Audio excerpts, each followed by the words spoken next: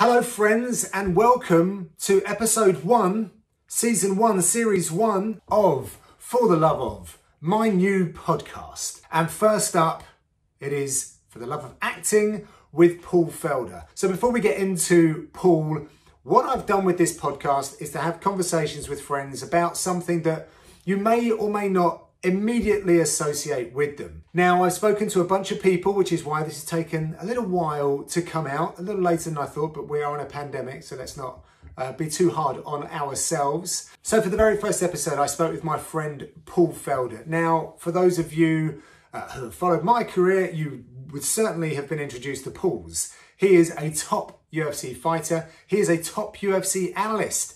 He does work both inside the octagon and outside, but one thing that's fascinating about Paul is his background in acting. Now, those that watched his last fight against Dan Hooker might have caught a beautiful piece that they did specifically on this, and I really wanted to do a deep dive with Paul into it. I'd spoken to him about it when we did a gig together in Russia, but not to this extent, and acting is something that I find fascinating. One day would love to have some acting classes, but this was brilliant, and I really felt Paul's passion for his acting past shine through it. And actually, I think that once he'd finished the podcast, he started calling up a bunch of agents to see which films he could get into. So I won't spoil any more for you. Check it out. Please subscribe. As I said, we got like another 4 already coming your way. This is going to be a weekly gig for me, and you're going to really want to hear from the people that I've spoken to. Some fantastic conversations. And let me know what you think. For episode number 1, it is For the Love of Acting with Paul Felder.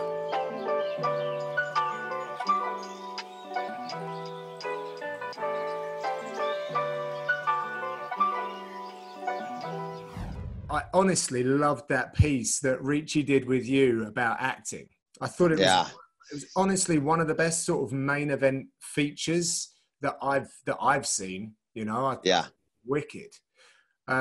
So on the back of that, you know, I wanted to talk to you about it. I know that I think we were in Russia and I started talking to you about the whole acting thing a little bit, but to really put some body around it, if you're cool with it, just to, you know, just go back through and talk to us about it. Cause I do remember the first time I learned directly from you. We were in Glasgow and you, I think, were doing your screen tests, and you said, well, and I was kind of asking you about it. Well, I studied acting, etc. So I go, oh, that's pretty cool. So if we go all the way back, like where did this come from? You know, where did this ability and desire come out? So when I was 16, I grew up in very much in the inner city, in a really bad neighborhood, from the time I was born until I was almost done high school. And my dad finally got a better job, making a little more money, and they decided to move outside of the city to the suburbs. I mean, just outside of the city. It's about 20 minutes right outside of Philadelphia. So I had to switch high schools midway through my high school career. And I didn't know anybody. I had played sports and done martial arts my whole life. Never done any acting in my entire life. But we moved out to this new high school. And when I was meeting with the counselor to figure out, you know, certain elective programs that I'd be able to get into or different classes to fill out my schedule, we talked about an acting class, and it was just easy credits, you know what I mean? And I was like, all right, that'll be fun. And I'll get to meet people. That's an interactive way. And I didn't really want to play soccer anymore. I still wanted to do martial arts. So I had already found a Taekwondo school that I was training at. So that was figured out. And I started taking this class, and I remember the first time I got on stage, we were just doing some improv, like comedy drills, you know, just basic stuff, like the yes game, like just stupid things like that, stuff that you would see on Whose Line Is It Anyway type games. Okay. And I fell in love with it. And then from there, I started auditioning for the school plays. So I went from this kid that had played sports his whole life and done karate, taekwondo, kickboxing to, you know, wanting to do the High School Musical, basically. Yeah. I wasn't very good at singing. I didn't know how to dance. I didn't really know how to act, but I certainly, just like I do with fighting, just like I've pretty much done with anything, right? I went in 100% on it, started getting cast in these plays, I was like, shit, I love this stuff. And that started taking over my training. I stopped training so much with Taekwondo, stopped competing, wanted to go to school for this stuff.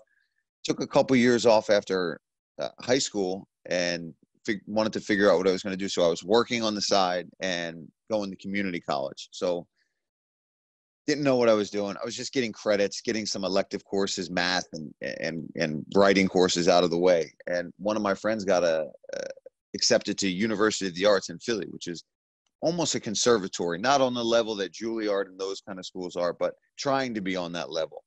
Okay. And next year I auditioned, got into that school, and here I am, at University of the Arts, going to school for acting at 20 years old at that So, point. so pause for a second, and I'm just trying to think, like you've stumbled upon acting almost, but as a Yeah. kid, was there any part of you that? Oh man, yes. Yes. Okay. That always had a kind of a flair for that kind of stuff. When I was a kid, my mom tells this story to everybody to embarrass me. Do you remember Pee Wee Herman? I do remember Pee You Wee remember Herman. Pee Wee Herman, right? Yeah. When I was really little, I probably about 3 to 5 years old, I used to dress up as Pee Wee Herman when we would go out. And my older brother still tells this story. He didn't want to be seen with me. He was so embarrassed, but I would pretend, and you had to call me Pee Wee. You couldn't call me Paul. I was Pee Wee. And I used to drive my family crazy because I had these white shoes, because he had those white shoes, and I would do like the dance like he did in the one movie that he had. And I wore like a blazer. So it was like a blazer and white shoes out on the streets of Philadelphia with my family and driving them crazy. Same with Superman. I used to dress up as Superman with my cape. You couldn't call me Paul. You had to call me Superman. Ninja Turtles, I used to wear their costumes and running around the house. So I didn't know it at the time, but I was acting. I was pretending. And then once you realize, well, as an adult, you can do that on a stage and potentially get paid for it, or in the movies, it just something came natural. I was always kind of a class clown too. I was that guy. You see how I am in the meeting rooms. I try to keep it light. Yeah, yeah. Did you used to do little performances for your folks, for your family as well? Did you take it to that extent? Yeah, when I was a little older, one of my best friends in the neighborhood, me and him got a hold of my dad's video camera. That's when video cameras were coming out and kind of getting big. And we used to take it and make movies. We'd make scary movies. So we used to recreate Freddy Krueger movies when we were kids, because I think we had a mask and we had the fake glove with the sharp points on it. So I was Freddy Krueger, and he would just kick my ass. I remember those tapes are floating around somewhere down at my mom's house. Bro, if they surface, I'm screwed, bro. I'm so screwed if the Freddy Krueger documentary tapes come out when I'm, Listen. If you get that McGregor fight, he's paying big money. Yeah, he's calling my mom. Yeah, basically, she'll be moving out. She'll be moving into the best neighborhood, and you know she'll what? Be like, here's 500,000. Give me one of them tapes. Yeah. That's interesting. Yeah, we did a little bit of that, but I like the whole acting thing. I'm fascinated by all of these different concepts of art, all these different art forms, and that's hilarious. So, yeah. 20 years of age, you go to art school, college, and what was the course? Did the course cover the writing and the structure of plays, screenplays, etc., or was it very much based on the performance, the other side? So each semester and each year was kind of different. Your freshman year, as you would think, was kind of just an introductory into getting to know who you are, finding out who you are yourself, and learning the basics of things like voice and speech, how to speak correctly, how to kind of get rid of any regionalisms that you might have, hard accent that you might have. Because I was from Philly, right, and grew up in South Philly. And even though I'd been outside of that for a couple of years, I still had some words that I would hit water instead of water. Okay. Yeah. How hard is that, by the way? How hard is that tough. to? That was probably one of the tougher things. Right. Yeah. And then so there wasn't many actual like academic courses. It really was more of a conservatory for acting, or for whatever you were going to school there for, because it wasn't just an acting school. There was the School of Music, the School of Theater Arts, there was the School of Dance, and then there was even like graphic designing and industrial design courses as well that people went there for. And we all took certain classes together. We all had to take like basic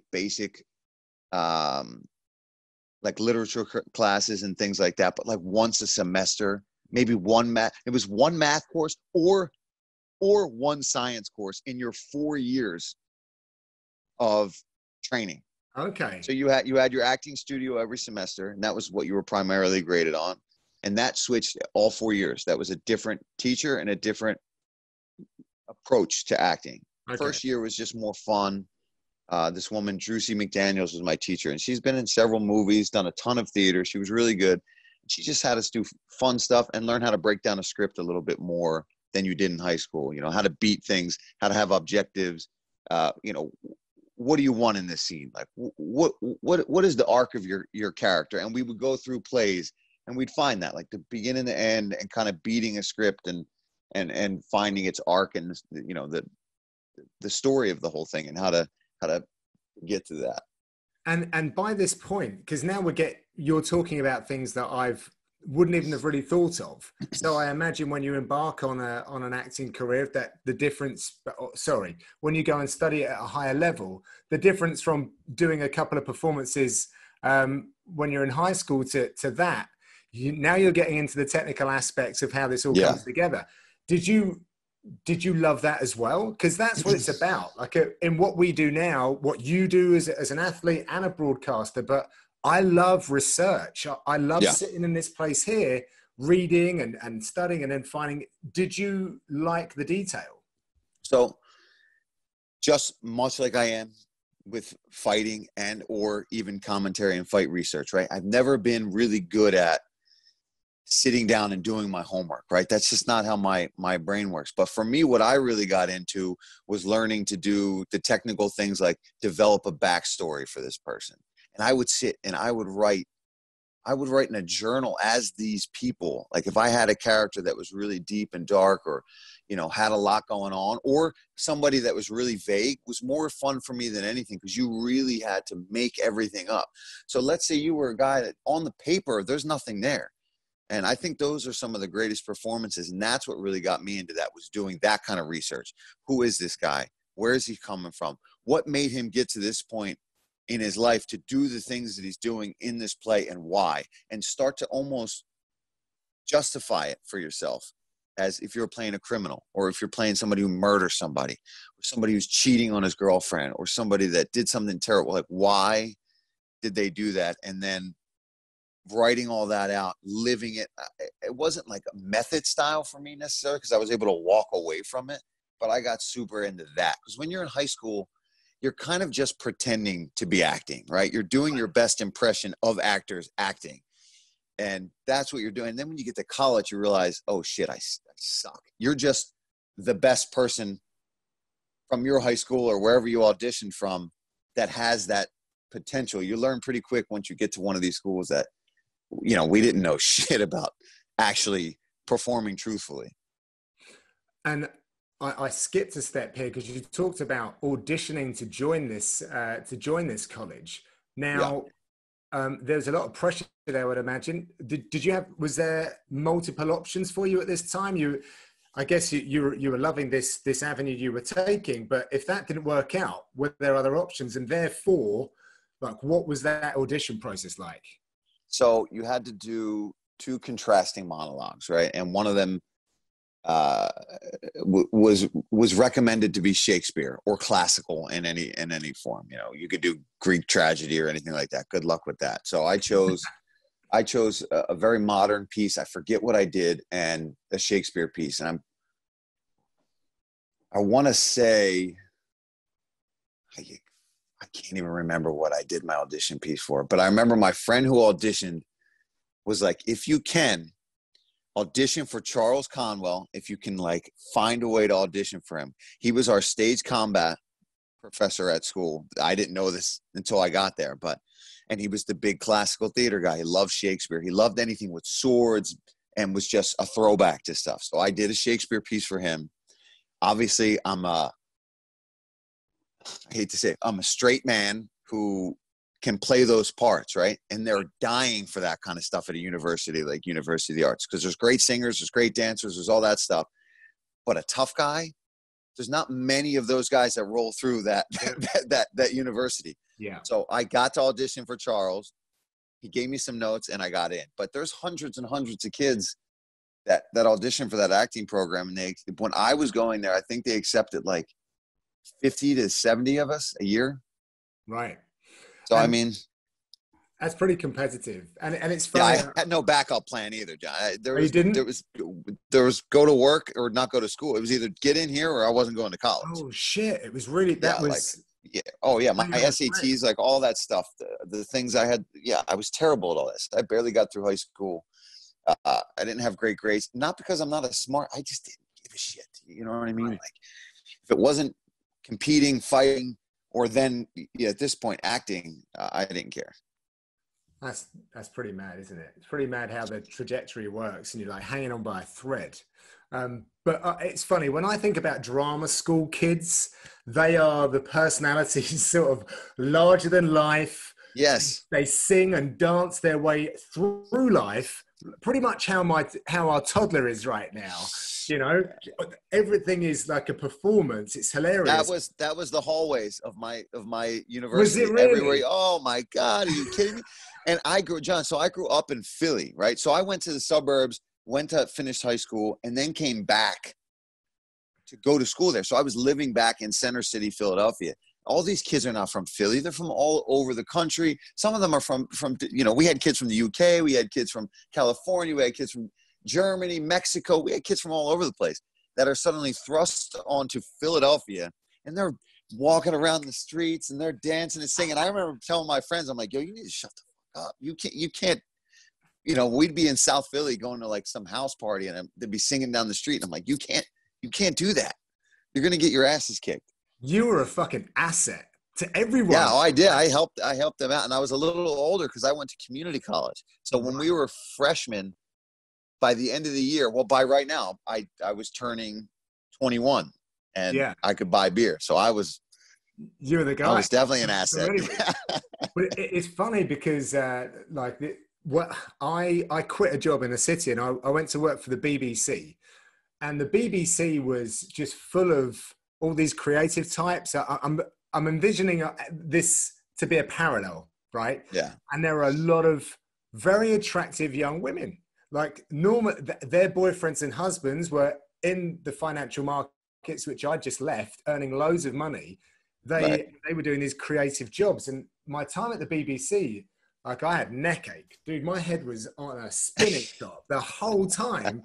And for like a year that I was there, it was just, it was mining for gold. Do you know what I mean? Was it a little bit? Yeah. Oh yeah. Yeah. But at the same time, there's a part of me that was like, oh my God, this is crazy, because it's also I'm, as much as people might not see this in me, and I know that you spent some time with me, like I'm a bit of a man's man. Like and it just wasn't always that environment. So it was interesting. It was a bit of a challenge for me. Yeah. Yeah. It was the same thing. I stood out like a sore thumb because I would get mad. I was, you know what I mean? I was still doing martial arts. I was lifting, I'd be doing push-ups in like the lounge and shit like that. And these people were but it became my thing, and people loved me for that. And a lot of the other guys that were into that, we eventually got really bonded together over that because we were such a small group. Now we were the minority, right? We're in this university where art and being open and expressing yourself and doing all that stuff is completely cool now. And now we're the guys that are watching UFC on the weekends in my dorm room. We're all drinking beer, watching football. We watched when the Eagles were in the Super Bowl. I was a freshman at University of the Arts. We all watched that in my dorm. We had to write a paper that night. And we were told that if the Eagles won the Super Bowl, we were going to have off the next day and not have to turn any of that in. So we're all sitting in my room drinking, like flipping out, and then they lose it. And we're like, oh, shit. So now we're drunk. Now we're drunk and up at, 12 o'clock at night and have to write these stupid papers the next day. It was a good time. Unbelievable. So martial arts then, where did this come in? And was there a moment where you had to sit there and go, do I go left or do I go right? Right. So that came later, but the actual getting back into the martial arts started. So I started going to UArts and I needed a job, just a part-time job to make some extra money. Nothing that was going to interfere with school, but just, 10, 15 hours a week of just keeping myself doing something to earn a little bit of spending cash. So I went back to my old karate school and started working as a after-school program counselor and a teacher. So all I had to do was really show up there, a few hours a night, teach a kid's class here and there. And that got me back training again. I fell in love with it again because I hadn't been training martial arts when I first started going back to school. I was just doing the acting stuff and being a bit of a degenerate. You know what I mean? I was a kid, and I'm into acting at this point. Having fun, partying with my friends, and being cool. I'm being the cool actor guy. I was smoking cigarettes and doing stupid shit. And but when I went back to that karate school, I was like, okay, this was my first passion, was martial arts. So I started training again and having fun there. And that's when the UFC and the Ultimate Fighter started really coming out. And my Uncle Phil, who was a big supporter of mine when it came to my martial arts, he was like almost a second father figure when it came to that kind of stuff. Started telling me about the Ultimate Fighter. Me and my buddies started watching it, and they were like, I think you could do this stuff. And I was like, oh, like, no way. I couldn't do that, man. These guys are crazy. I do traditional martial arts. I don't do MMA. And the more I watched it, the more I wanted to do it. Started doing Muay Thai instead of and I was sneaking behind my karate instructor's back, who's one of my good friends now and a mentor of mine, somebody that Sal Sandone is, this awesome Italian guy from South Philly, taught me martial arts my entire childhood. And I was sneaking behind his back to go do Muay Thai. I didn't want to tell him because I thought he was going to get mad at me. Yeah. And that's when I really got the ball started rolling for MMA once I started doing Muay Thai kickboxing. Your ambitions then at college, what were they? So until just before you started, getting back into martial arts, you're on this trajectory of acting, I guess, or theatre, or stage production. What was it, and where did you see yourself in those next 5, 10, 15 years? So I did really well at UArts. All my professors really liked me. They all thought I really had a chance. Most of them even recommended that I kind of give up theater and go into television and film, because that's where they thought I really had a chance, because I didn't do musicals. That was never my thing. I did it in high school because it's all we had. But once I got to UArts, I did, I say straight theater. I don't know if you guys call it that. Not is in gay and straight, but straight theater meaning no music, no dance, just regular theater. Yeah. And so I was doing really well, and I was getting cast in all the shows at UArts. And then even before I graduated, I started getting cast in professional productions in Philadelphia. I joined the union. As soon as I graduated, I was working almost all the time, at least 2 or 3 shows a year. It was sort of paying the bills and making me money. And I decided one summer that I was going to take an amateur fight for shits and giggles, because a friend of mine had done it, and I was always training with him, and I competed with him well. And I was like, if he can do it, I think I can do it. So one summer I trained for an amateur fight. There were modified rules. We had to wear shin guards, bigger, puffier gloves. You couldn't ground and pound as much. You couldn't do it's shorter rounds. And I remember my friends were like, you're crazy. But they all came down to Atlantic City to watch this fight, this actor guy making his MMA debut. And I won the fight, and it was just, I couldn't believe the rush. I thought being on stage in front of a sold-out crowd on opening night was a rush. Well, fist fight, no matter what level you are, if there are people watching you fight, that shit is crazy. Yeah. I don't care if there's 10 people there or 10,000 people. Yeah. The rush is crazy when there are other human beings screaming at you while you are fighting. And ever since that first amateur fight, I remember going back to a party. I was like, I got to do that again. And then it was very slow at first. I was still working as an actor. And I would do like a play, and then I would do a fight, and then I would do a play, and then I would do a fight. And that got me all the way to 4-0 as a professional. As a professional? Going back and forth. Yeah. Doing.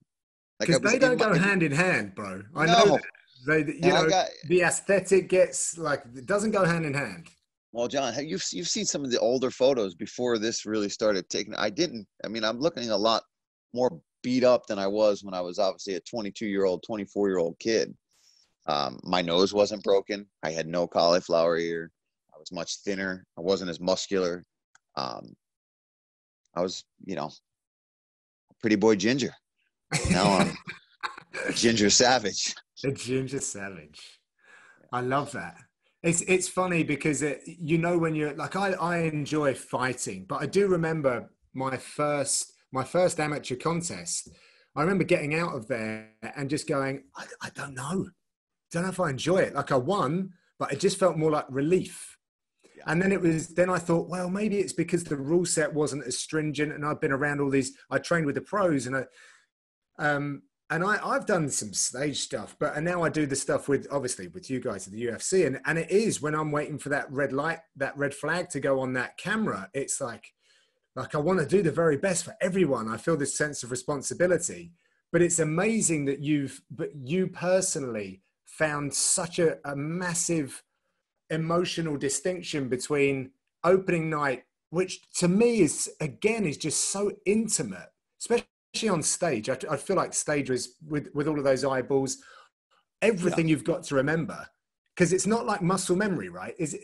No. Or correct me if I'm wrong. Memorization, it's repetitions, right? You have to it's annoying to memorize lines, and more annoying and difficult for theater, for stage production, because when you're on film, okay, you get a schedule, right? You're filming, okay, tomorrow, 5 a.m., shuttle's picking you up. It's going to take you to your dressing room, and we're filming this scene with so-and-so, okay? So you memorize that scene. All you're working on that night, all night, you work on that scene. What is my, where do I have to be in my headspace? You show up on that set, you go prepare, you come out, you fucking do the scene, and you can do it over and over and over again. Yeah. Whereas when you're rehearsing for a stage production, you're rehearsing every day. We rehearse snippets at a time, but at some point we've got to start rolling it all together. And once that ball is rolling, especially once the live audience is there, especially once opening night is there, because all the previews, there's always a speech to the crowd. Listen, this is still a preview. You can't review it. If something fucks up or something goes wrong, we have the right to stop the play. So all the way up through previews and dress rehearsals, you can work on things. But once it's opening night, that means that the press is there. That means that the reviewers are going to be there. People are there from the papers, and the audience is there. You can't stop. You've got to have those words and that script so in your freaking brain that you say them in your sleep, and no matter what goes wrong, you can get yourself back on track. And that's difficult. But going to school for it, having to do it, multiple scenes a week to rehearse on in class. So I was so practiced at it. If I went back to it now, man, I really do worry about how I would do with like a full-blown production. And I've been in plays where it's 2 or 3 act plays with 2 people, 3 people. Wow. I've done a one-man show. I did a one-man show over at the Liverpool Institute for Performing Arts. I did a collaboration with those guys. My school sent a group of us over to LIPA to do collaboration, sit in on their classes. They show us stuff. We work with them. One of the best times of my life, by the way, over in Liverpool. First time going to England was Liverpool. And I got to hang out there and live with the students and do acting, sit in on their acting classes. And I did this one-man show from Sam Shepard called Tongues. And I had a musician who was a drummer accompany me to the rhythm of it was a very poetic one-man show, very out there and kind of abstract. And we also had a dancer that did interpretive dance to the words and to the music that I was doing. So I have this whole script in my head, and now I'm not the only one. If it was just me up there and I screw it up, I have to make stuff up. Nobody really knew that play, right? I could make stuff up, but the dancer and the drummer are going off of what I'm doing. Yeah. Yeah. Well, there's a couple of things there that I want to dive into, because you just spoke about the dancer and the drummer, but typically there's a full cast, right? So you don't want to let those people down. It's not just your performance, but there's all of these other people, and fighting's different. I know you have a team and your corner. I know I'm not going to be short-sighted in that, but essentially it all rests with It's you, you. right? Yeah. And that's, do you enjoy, or did you not dislike one or the other? Was it, or was there nothing in any of that? Oh, I always liked working with people. The one man shows, that's hard. That was hard for me because there's nothing to play off of, right? The thing that I fell in love with acting was this, you know what I mean? This Yeah. connection that I'm working off of everything that you're giving me, and that was something that was really, in particular, drilled into us at my school at UArts, especially our sophomore year, which is when we got into the real nitty gritty, really exploring who you are, really experimenting with kind of pushing the boundaries, pushing the limit of theater and what you will do and be able to expose of yourself on stage.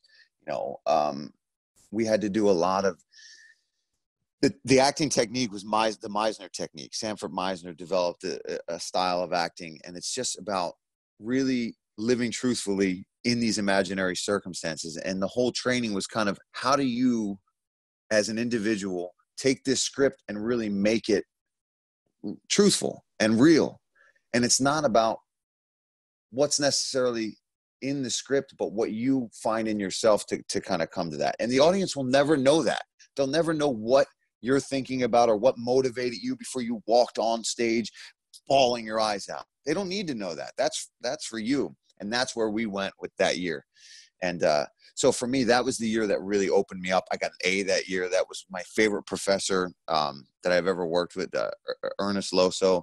And that guy was a G, an old Hollywood guy too, man, that did a ton of producing, like for Bewitched back in the day, The Paper Chase. I think he cast the original Star Trek TV series. Like, the guy had been around, and he was a man. He was also a guy too that was very much about comparing actors to athletes, and that you should prepare and live your lifestyle the same way that professional athletes take their craft as serious. So that was somebody that really stuck with me. Yeah. It's funny how these people speak to you because of, you know, the other elements that you're really in tune with, and how you can really respond. At this point, then, you're getting A's and stuff. Was there a particular actor? Was there a place that you wanted to get to? You're like, right, De Niro, and I want it to be the big screen. Where were you at that point? Yeah, I mean, all those old school guys. And Marlon Brando was a guy I watched a lot of when I was younger, because I felt like I had that same kind of, you know, the guy that you wouldn't necessarily think to be artistic and an expressive actor, and somebody like him. That's what drove me, was these guys that were kind of these tough guys, but had the vulnerability. De Niro can do it too when he wants to open up. Ray Liotta is another one that does some great shit like that. Christian Bale is a great actor, in my opinion. Obviously, what's his face?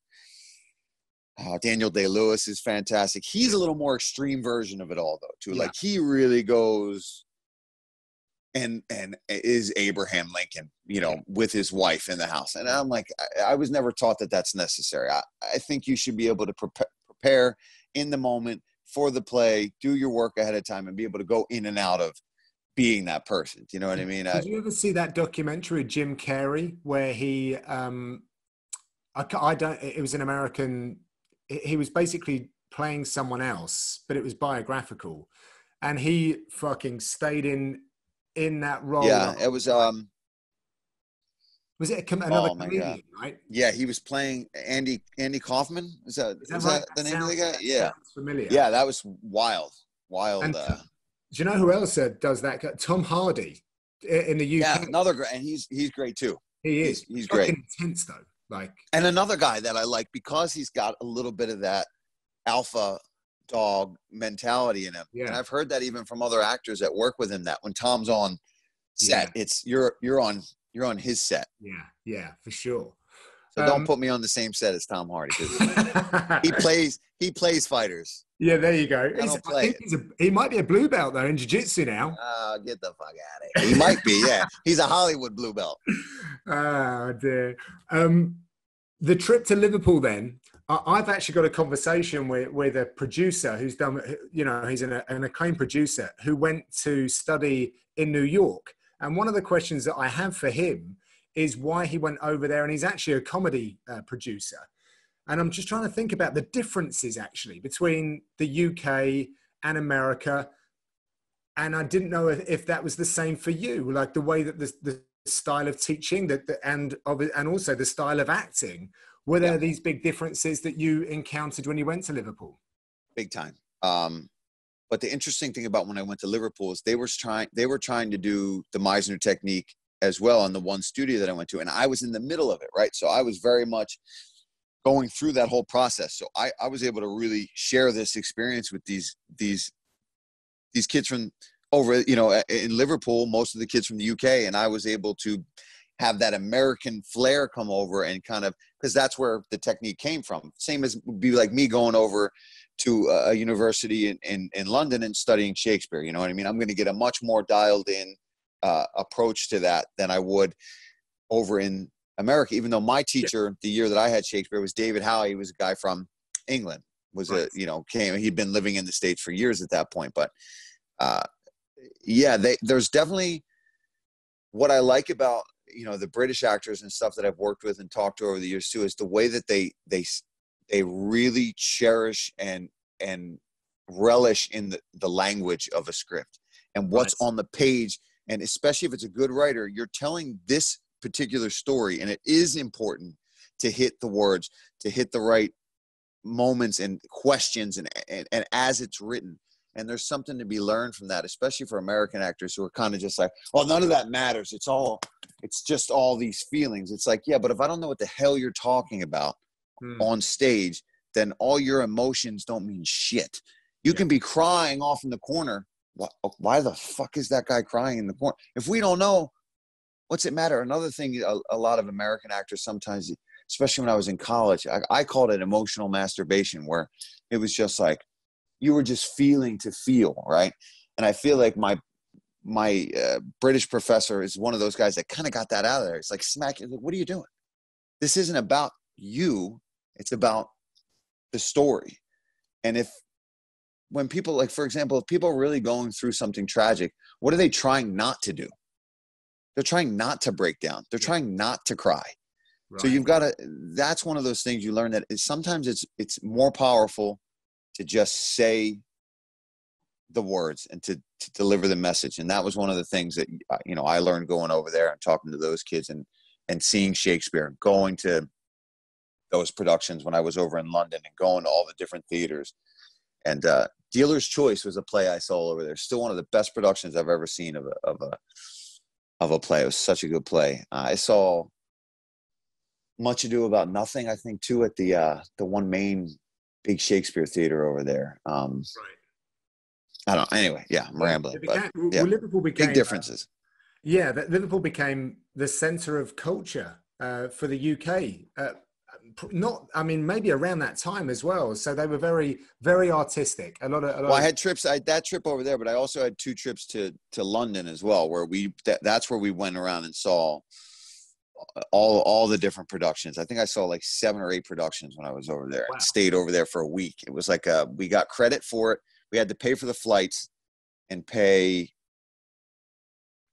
X amount for the hotels and all that. We all had roommates and debauchery. Bunch of college kids American college kids just let loose on London. Yeah. It was nuts. Awesome. So now I can see the passion in which you're talking about this as you're recounting it. You get to, I think you said 4-0, your pro rec in professional mixed martial arts. And then I guess it's decision time, right? You've graduated. So what are the next steps for an actor? Is it find an agent and just keep on that grind? And why did you think that why fighting? Did you feel like acting is something you could come back to, but maybe not the athletic side? So it got to the point where I was undefeated and I had 4 knockouts, and I was like, okay. And all my coaches and everybody were like, you need to really go for this. And you can always go back to, I remember even telling myself, I can be 50 and decide, screw it. I want to go back to performing. I want to go back to acting. I want to do whatever I want. I can always do any of those things. You're never too old to there's always a part for whatever age you're going to be. Right. Right. Of course. But I was 28, I think, when I turned pro. I was late.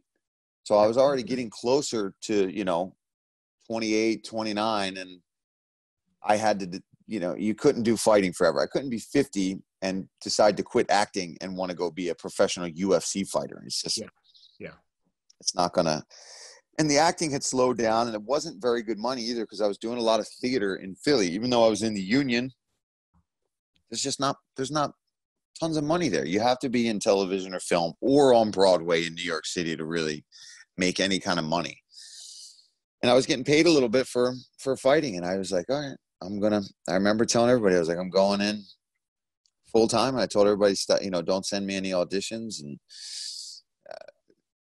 and then I switched a few different camps, and things started getting better, right? I started finding even better teams, better coaches, and better sparring, and started training with Cowboy and going out there to the ranch. And he really helped me kind of get noticed by the UFC. And I remember winning the CFFC belt was probably the first time that I was really confident that I thought that because it was always one fight at a time, and we'll see. I was just waiting to lose. Right. And I got to 10-0. I think with 8 knockouts before I lost to Edson Barboza. Yeah. In my first loss. So I mean, I made it pretty damn far before I got stopped. And were there people, or was there a sentiment, like an internal sentiment, already always pulling you back? With 5-0, 6-0. Were people calling you up? Are you sure about this? We have this opportunity, agents or whatever it was. Like, what was the reaction, and how difficult was it to leave that behind? It was tough to see my friends who were still doing it, and friends who were working in parts that maybe I thought I would be good for and that I could have played. And, but I was having such success and getting more noticed through fighting that I was like, wait a minute, I could probably, if this goes well, have an easier time transitioning back into television and film if I can really make a statement as a professional fighter, because I never thought I'd be where I'm at now. Honestly, I thought I'd be, once I got into the UFC, I was like, well, I'll try to win as many UFC fights as I can, get a name for myself as much as I can, and go back. And that'd be a cool story to tell agents and directors and things like that, not knowing that they might know who I am or have seen one of my fights already. And now we're at the point where, God forbid, a couple more wins or a few more big fights in the UFC. And, there's some legit celebrities that might even see me, or directors and things like that. And I keep trying to put it out there. That's why I'm glad we're even talking about it here. It's something I want to get back into very much when it's all wrapped up. That's awesome, man. And how do you think that training has helped you with the broadcast side and being an analyst and having a camera presence? Yeah, even more than the camera, right? It's just the interaction. Like when me, you, and Dan are doing our stand-up before the fight night, well, we're talking. There's a script. It's most of it's made up, right? But we know who's fighting. We know what we have to talk about. We have certain points that we have to hit. So there's an agenda, and it's all about us and talking to each other. And if Dan's going to give me some kind of hype, or you throw a question my way, I'm working off your energy, and we're having fun together. So I think being able to play off that and improv, right? And stay in the moment, like I learned in theater so much, is, remember, we have our earpieces go out. We have mics go out. Like, we've had some crazy stuff happen to us. Yeah. We've got some crazy potential dictators sitting behind us in certain countries and things, right? And we've got to just keep it cool and fly with it. I think that's where the acting background really comes into place. Just being able to stay cool in the moment, and just ride through it. Because when you're on stage, man, shit goes wrong all the time. The audience might not even know it sometimes. Yeah. But there's been times where whole pages have been skipped. Like a guy will forget his line and he'll jump to the next thing he can remember, and you're like, oh shit. You're thinking in your head, you're like, bro, that's like the next act. How do I take what you just said and get us back 4 pages earlier to the pressing issue that has to happen, so that any of that makes sense later on in the play? And you can see in your partner's eyes sometimes, or it's you sometimes, and you just see that, like, I know I just fucked up. I know I just get me out of here, right? And I've worked with some older actors too, who forget their lines quite a bit, and you got to be ready to MacGyver ninja some stuff out there. There is a selfish angle to me pursuing this conversation with you as well, mate, because I I really have been for a number of years thinking about taking acting classes. I very much respect it as a trade, as a craft. I don't feel like just because I've done TV work, I can naturally go and do stage or anything like that. But I have a fascination with honestly being on a movie set. Like Yeah. I want to know what it's like. A lot of people say a lot of waiting around, boring, blah blah blah. But I've been lucky.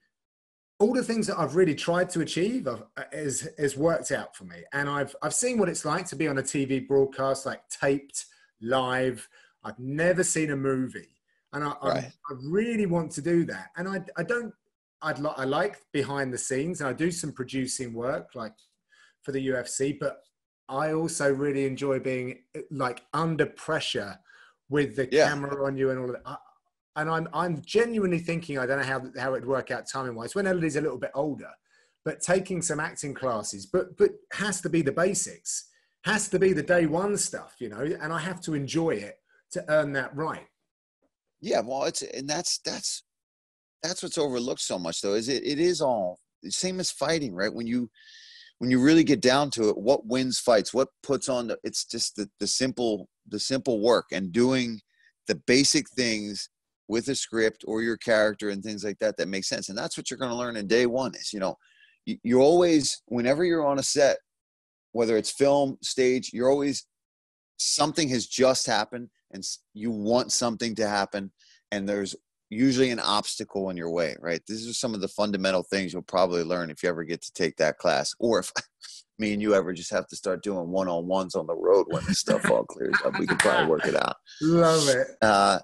And yeah, man, it's just, that's really like when you think about your day-to-day life, right? When you're going to do something, you have a task, you have a mission, you have objectives, and shit gets in your way, and you're always finding a way around that, you know. And that's all acting is. It's just, you know, objectives and like what were we used to call them beats too, right? Where things shift, and that's probably one of the first things I learned too, is to find where are things changing? Where is how do I get what I want? We used to have whole books of like a thesaurus, basically, of, okay, what do I want from this? How do I get this? And actions, we called them. What's your action here? And that's like the first stuff you learn, because it's easy to put right to the script. I'm doing this to you. I'm belittling you. I'm encouraging you. You know, trying to turn you on. There's a million different things that you can do to somebody. And people don't know that when they're listening to you, because that's only in your mind. To them, it just seems like, oh, he's sleazy, or oh, that guy's aggressive, or oh, he wants something from that person. So it makes me miss it just talking about all this crazy shit. Yeah, I mean, is there a production in you? And when you like, there's a lot of legs in your. I mean, you've got a broadcast career as well, but people do have a portfolio career now, like you do already. But you can maybe add that when something else goes to the side. You can add it in. Have you already got ideas for a production, or do you want that to be? Do you want to be like an actor for hire, or do you want to be the guy that creates the whole thing and casts yourself as the lead role? So I was never really great at, same as I'm not great at coaching necessarily. I've never been really great at directing a full production or putting things together like that. I have always been good at, you know, this is your role. This is the play. I work well with directors. I take direction well. You know, I like to collaborate with that kind of stuff. So I really I just want to jump in and be an actor again. I want to be hired. I want to audition, and I don't want to do, you know, the next Street Fighter 17, you know, right, or Bloodsport 3, Revenge of the Irish Dragon bullshit. You know, I don't. Brokeback Mountain. I want to. 3. Yeah. Brokeback Mountain 3. Only if you're cast with me, John. Only if you're cast with me. Whoa. Me, you, and Hardy. Brokeback Mountain 3. UFC. The internet always wins, Paul. You can't be putting that out there. Someone's created a poster already. As soon as you throw this, that poster is going to be, it's going to be us with our mics, and they're going to just use our heads, and it's going to be naked bodies. Oh, good. Cowboy hats on. Oh, no. Oh, yeah. So I want to just have fun with it again, and not necessarily just because I'm a martial artist and and a fighter. I don't necessarily just want to do martial art movies, but I'm willing to do things that, if it's a movie where it's about MMA and that person's a real person and a real character, I mean, of course I would love to do that. So, you know, there's some things out there that I'm looking into, and yeah, I want to get back, and I want to do film, same as you. That's my next adventure for sure. Is I haven't done much television and film myself, just little extra parts and maybe a little line here or there, but nothing juicy enough. Interesting, mate. I'm sure that the opportunities will present. I'm sure of it. You know, you're doing a cracking job, like accolades all over the place. Everyone recognizes your work behind the mic. So, but listen, we want you there still, and we want you giving all that you got in the octagon as well. So let's not get sidetracked just yet. Exactly. Hold on. Sorry, John. There we go. Sorry about that. Yeah, my friend, worries. one of my buddies is calling me. Well, mate, I'm going to let you go. I'm going to let you take that call. Thank you so much for this. I've really enjoyed this. I feel inspired for you, you know, with all of that. Walking back through acting, it's never a conversation that I thought we'd have, and I'm learning all the time. And this is kind of the point of this podcast. So thank you again. Stay safe, stay healthy, and keep that family of yours safe as well. And mate, I truly hope we get to work together again soon, because it's been too long. You have no idea, man. I was already really looking forward to the London show and the Dublin show and all these shows. Like, truly, really, really was. Like, I couldn't wait to get on the road with you guys and do the European shows and get back at it. And I can't wait either. And I'm sure we will, man. Whether it's in a few months or another year, we'll be back on those mics together. And we can do this whenever you want, man. Anytime you want to do these podcasts or chat, or just hit me up. Great talking to you, and same to you, and I hope the family's well. And I hope that you guys both got it already. I hope that truly was you having it, and that shit's you've been through it and you're past it. Yeah, me too. All right, mate. Thank you very much. We will speak again soon. Yes, sir. All right, John. Take care, brother. All the best, mate. Cheers, mate. Thanks, Thank man. you. Cheers.